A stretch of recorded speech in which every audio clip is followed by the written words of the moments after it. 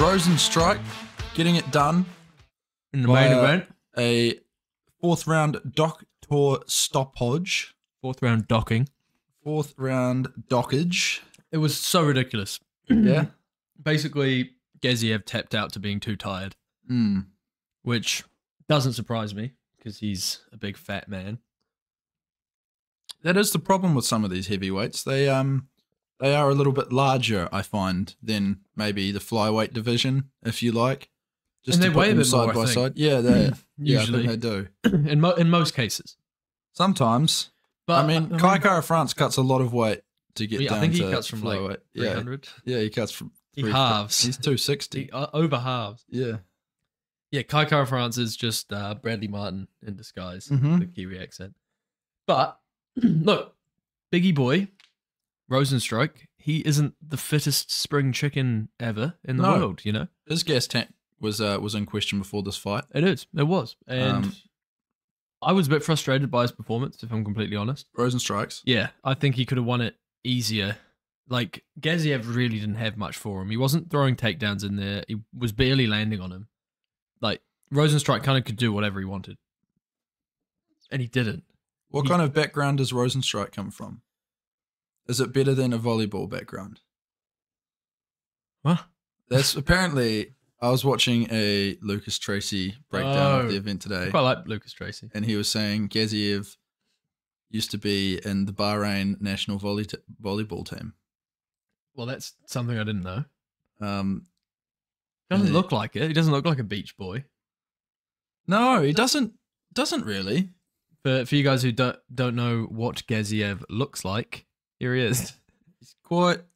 He's I won't say unfortunate looking, but he's quite unfortunate. He's missing looking. the blonde hair. We'll just say that. Can we put in volleyball after that, please? I want to see if this is a thing. Look, yeah, Lucas Tracy is funny. I feel like he's actually going insane, like more insane by the day. Really? Yeah, you watch his videos and he's just like slowly getting more like, I don't know, there's moments in them. I'm going to be honest, it was probably one of the first videos of his I've watched. Yeah. And I only watched it because, like I said at the start of this video, I didn't watch the card yesterday. And I felt like I needed to get caught up. This guy. There's no pictures of him playing volleyball, which I'm very disappointed about. No, I would never get trolled. I wouldn't get trolled. Oh, no, there you go. Boom. He was on the Dagestan volleyball team. One day after a game, I met legendary coach Khabib's dad. He invited me to his MMA class. Abdul Manup. Well, you're not very good, mate. I mean, how he was 12-0 coming into this, I really don't get. I mean, she was 12. He said she was 12-0, but he obviously wasn't.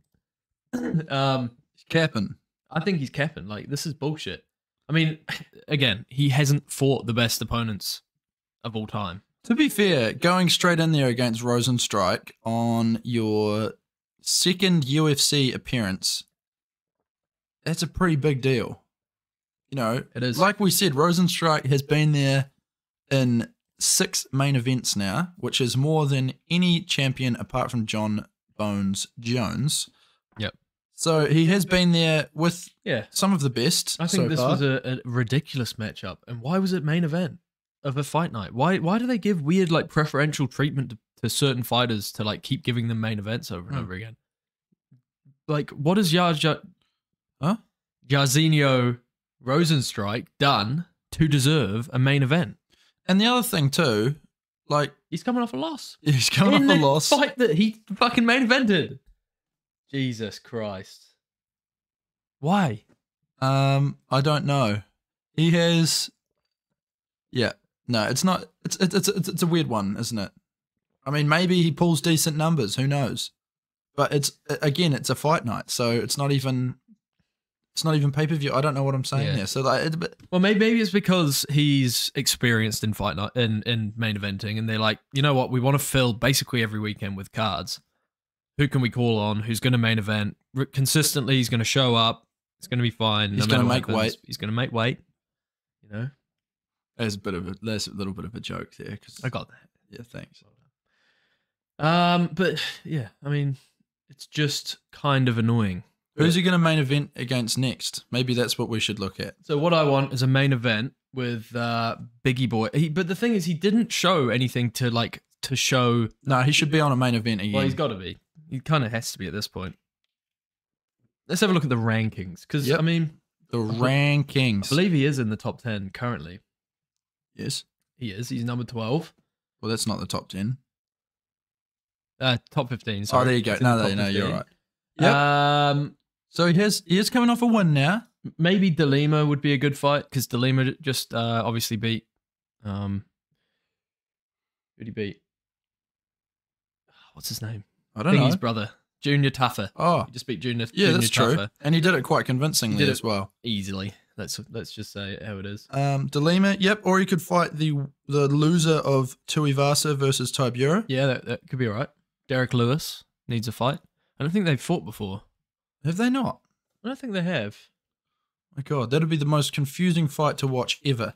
Are you trying to say they look very similar? They look very similar, yeah. What? Yeah, they do. I'm not even being, on the nose about it. They do. They do. Derek Lewis really hasn't been doing all that well. No. As of late. And no, he hasn't fought against Biggie Boy before. And I'm thinking that Derek Lewis probably needs a comeback fight after his hiatus. He is 39. Just turned 39. He's probably only got a couple fights left. And, Jorginho, one of them's going to go to sleep. So... Yeah, I think so. And I think it's going to be Biggie Boy. I don't think Lewis is losing. Derek brings the most exciting fighter out of everyone he's fighting, unless it's a grappler. Yeah, he does. Or unless it's Francis Ngannou, or unless it's Cyril Gane. Yeah, I take back what I just said. Yeah. Sometimes it's a fun fight when he fights. And often, let's be real, it's most times. The fight between him and Tai Tuivasa, that was a fun one. There was a fun 55 seconds between him and Sergey Pavlovich. There was. He clipped Sergey kind of, didn't he? I can't remember exactly what happened there. Yeah, I believe he did. He did. But it was after he was clipped as well, I think. Yeah, and then he went down bad. Yeah, down bad. Well, no, I think that's a good idea. Anyone else? I mean... Okay, Kobe, look at the top... Oh, is this all time or some shit? What the hell is this? This is...